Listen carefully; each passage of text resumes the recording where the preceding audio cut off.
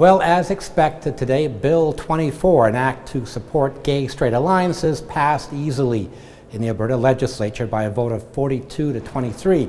And every NDP member who voted in favor of the bill, and every member of the United Conservative Party who voted against the bill. No big surprise there.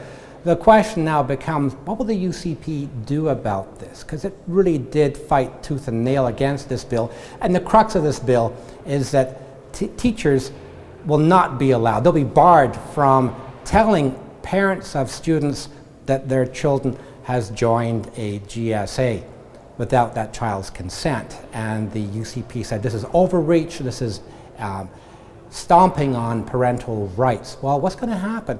Well, actually nothing. The UCP wants this bill basically in the rearview mirror as they move forward onto other issues. The UCP knows it's in danger of being painted as too socially conservative, and the NDP is more than happy to paint them too socially conservative.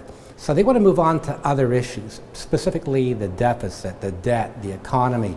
They want to make headway against the government on these fiscal issues.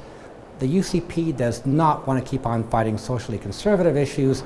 So we asked actually Jason Nixon today, the House leader of the UCP, if his party became government, would he repeal Bill 24? He said that was hypothetical, and he wants to move on to other issues. The thing is, a year from now, a year and a half from now, as we head into the next provincial election, the UCP will not want to refight the battle over Bill 24.